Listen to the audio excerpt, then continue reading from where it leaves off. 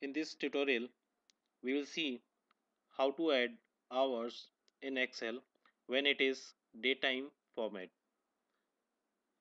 So here in cell A2, I have one datetime value and task is to add 16 hours in this given datetime value. So let's see how we can do this.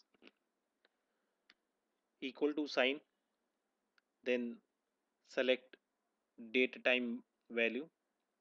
In this case, we will select cell A2 and then plus.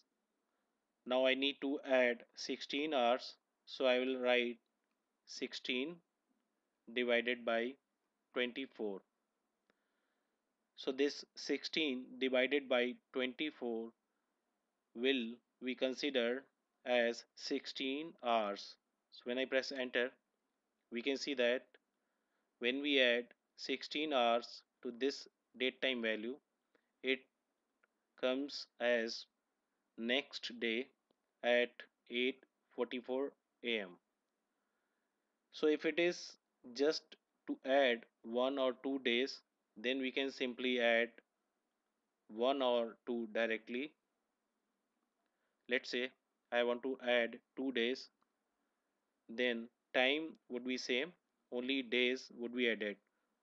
But when it comes to add hours or minutes, then there is a way we can add. Here in this example, I need to add 16 hours, so I'll write as 16 divided by 24 and this will add 16 hours. Let's see how Excel is considering to add hours and minutes and other parts of time. If it is just day, then we can directly add 1 or 2, whatever we need. But when it is hours, then we know that 1 day is equal to 24 hours, and if we need to add 16 hours, so Excel will consider as 16 divided by 24, and this is what we have added here in cell A2.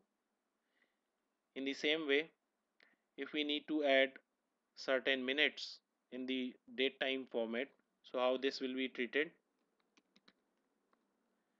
In 24 hours, how many total minutes are there? We can say 24 multiplied by 60. So if I need to add 15 minutes, then how I will write in Excel?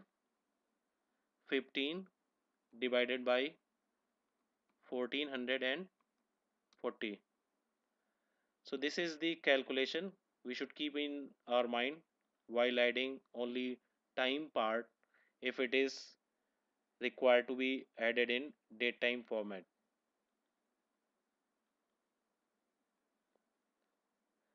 Thanks for watching this tutorial. If you like it, please subscribe to my channel for more learning tutorials. Thanks.